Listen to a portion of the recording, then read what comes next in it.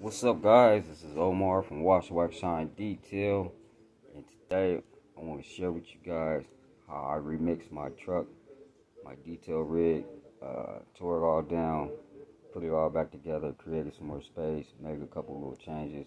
It's something I just want to share with you guys, so let's check it out. Let's go. So here we go, guys. Before I had a cart in the middle right here. I took the cart out to create more space.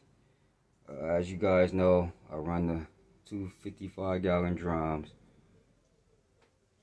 hooked to that two-way spigot. It runs all the way to this pump.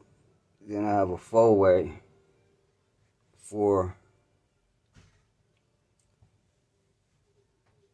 my hose that goes back into the tank, the return hose that goes back into the tank for the water that's coming out of the pump.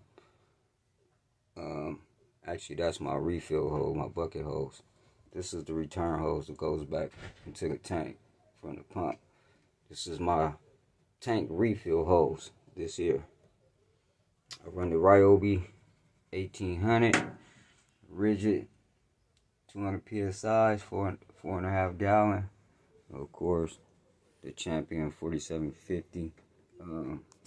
I added these K-rails from Lowe's, the pop-in hooks. Put those on for my tools.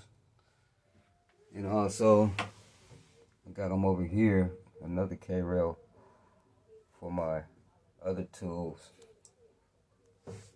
Couple buckets back there. Of course, I got the reels, vac line.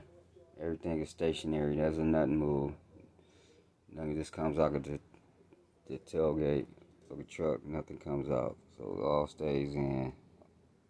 Just grab my vac hose if I'm vacuuming. Grab a tool if I need it. And that's pretty much it, man. I just wanted to share this with y'all. Switch my setup around. Added a couple new pieces.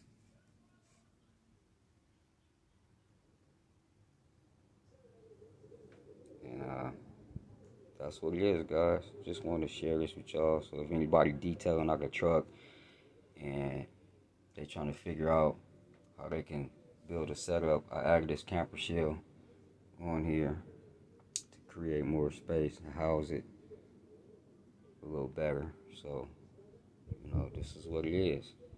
You could do a lot with these K-rails, van or truck, right at Lowe's or Home Depot. These K-rails, you can add those hooks on there. You can add those hooks and hang stuff on there. A nice, clean, cheap way to do your setup. But I just want to share this with y'all and let y'all know, man, it's a better way, a cheaper way to do it. You ain't gotta always go to, I ain't gonna expose those guys, but you ain't always gotta go to them places to build your setup. Go to Home Depot, go to Lowe's, take your time. Do a little investigating, see what you can do, see what you can't do, and see what you come up with. But this is what I came up with. Alright, guys, just want to share this with y'all, and we out.